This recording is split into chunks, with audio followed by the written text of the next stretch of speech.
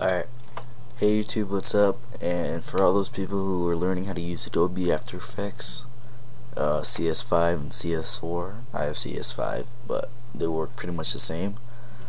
I'm going to show you how to do motion tracking, like in this video right here, how I have the video on the wall, the stand. Well, in your video itself, what you'll need is two good corner points in the video that does not get crossed over by anything, like especially not the character. And I'll show you how. Yeah, really, it's a tutorial. Of course I'm going to show you how. So anyways, what I got here is just, the footage, some other part of it. I threw it on the ground plan, and if you don't know, it's an old video I did a long time ago. Texting. So instead of going for frame by keyframe moving it'll do it for you. So go ahead and drag your footage into a new composition. I have it here, and what you want to do is add a null object, just so you prepare. So you can either right click anywhere in the timeline, go to new null object, or you can go to layer, new null object, and we can just rename it if you want to and call it tracking data. And if you don't know what a null object is, a null object is like, it does not render out, so when you publish it to YouTube or whatever, you don't see it, but it contains information about your video. I can't really get in that much detail of it because I can't find ways to describe it, but if you got it, you got it. Right on. So we want to track this footage, so we're gonna go up to workspace, hit it, and you're either on one of these text, standard, paint, motion tracking, minimal, effects, and all panels. Well, you want to move it up to motion tracking, and what you'll get is a tracker on the side over here. Or you can just go to window up here and look down till you see tracker.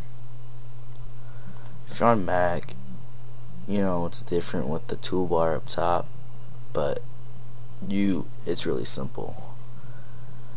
If you don't get it, I really can't help you because I'm not a Mac user, but I'm pretty good with Macs.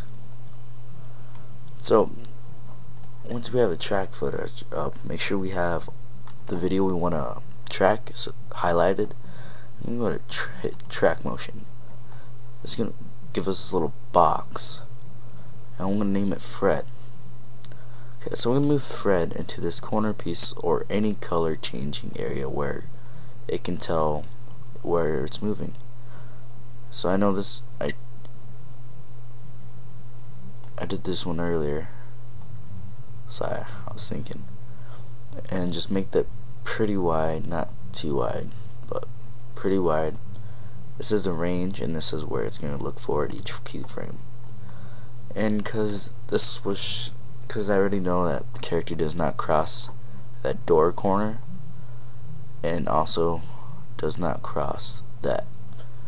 So also because it's not on a tripod, it's going to be rotating side to side, so we're going to check rotation.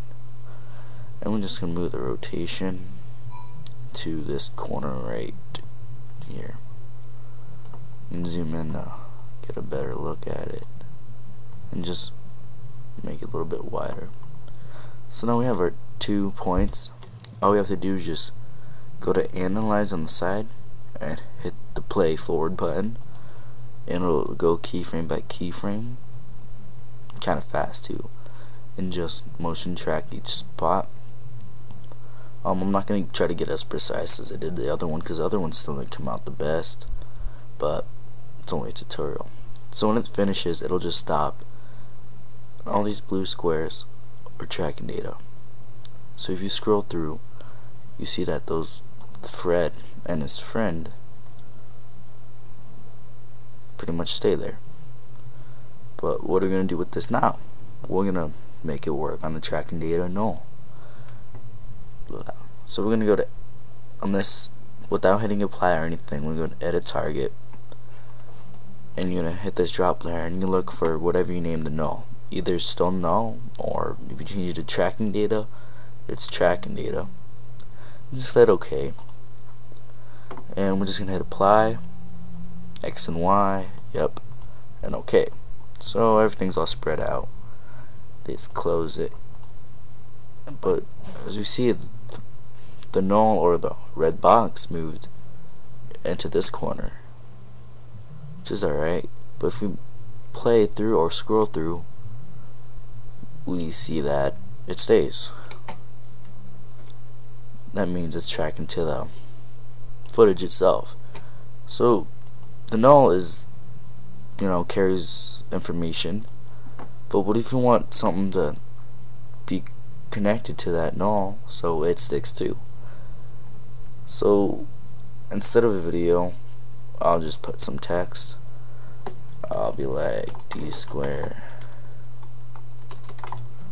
97, pretty explanatory. Capitalize a D because I think I should have done that when I made my username, and just put it in a corner there.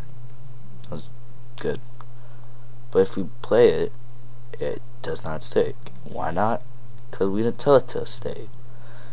And because what we just do is we're just gonna you want me quarter every time I say that.